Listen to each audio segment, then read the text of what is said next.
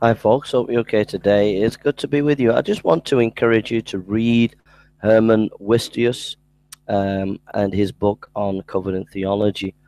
If you go on Wikipedia, and there's a little bit by J.I. Packer as well that you could read. Hermann Wistius, 12th of February 1632, 22nd October 1708, a Dutch theologian. He studied at the University of Groningen in Leiden and Zurich. He was ordained in the ministry before pastor of Westhout in 1656 and afterwards at Wormer. While in his theology, Wistius aimed at reconciling between the reigning orthodoxy and covenant theology, as known as federalism. He was first of all a biblical theologian, his principal field being systematic theology. His chief work is entitled The Economy of the Covenants Between God and Man.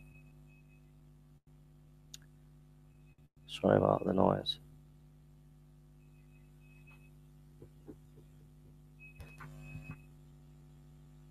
So I just want to encourage you that there was a running debate in Dutch Reformed theology prior to Hermann Wistius' main book on the covenant.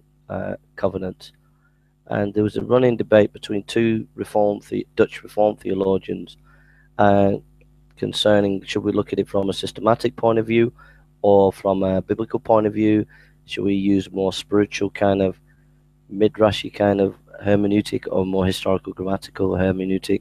There was also by the time he wrote his book, 100 years of discussion about covenant theology for 100 years. And so Hermann Wistius' book kind of culminates all that theological discussion. And also, the Westminster Confession built a lot of, came out of this major theological reflection by Hermann Witsius. All right. So God bless you, and I hope that you do read it. You can get his books on monergism for free, and I'm going to be reading the 600 page volume on his covenant theology. Thank you for listening, and God bless you.